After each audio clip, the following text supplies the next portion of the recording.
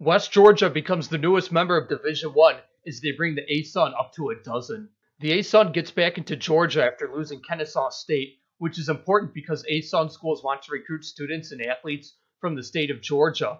Moreover, taking West Georgia could force the hand of other Gulf South targets out of necessity, like West Florida and Valdosta State.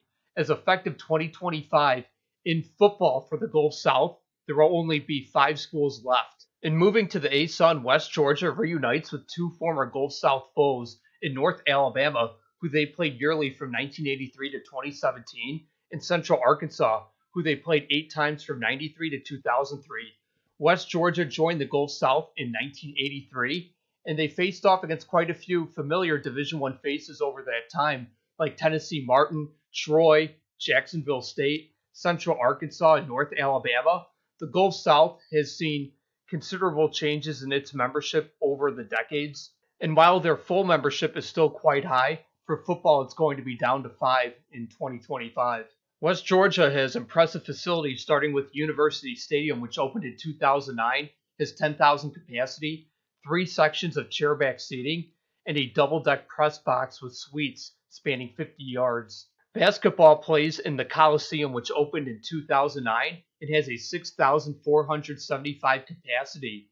It has 3 29-foot by 34-foot skyboxes and a 2-story lobby. West Georgia's 12,000 enrollment would place it 4th in the ASUN, trailing only North Florida, Florida Gulf Coast, and Eastern Kentucky. North Alabama rounds out the top 5, whose enrollment has been soaring of late. Here is a look at the athletic budgets in the ASUN, but isolating football budgets. Lipscomb was the highest, followed by Stetson, Jacksonville, Queens, and Florida Gulf Coast. Considering they were operating at the Division II level, West Georgia's athletic budget isn't far away from the ASUN 4. As they get into D1 and have D1 revenue streams, that budget will easily surpass the ASUN 4. Now here's another look at the ASUN athletic budgets.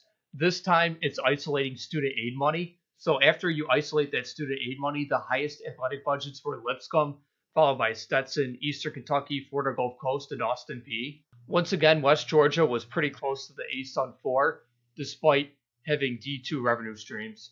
For football, West Georgia will be joining the UAC, along with Stephen F. Austin, Abilene Christian, Eastern Kentucky, Tarleton, Austin Peay, Southern Utah, Central Arkansas, Utah Tech, and North Alabama. Also, UTRGV will join around 2025. The highest football budgets in the UAC are Stephen F. Austin, Abilene Christian, Eastern Kentucky, and Tarleton.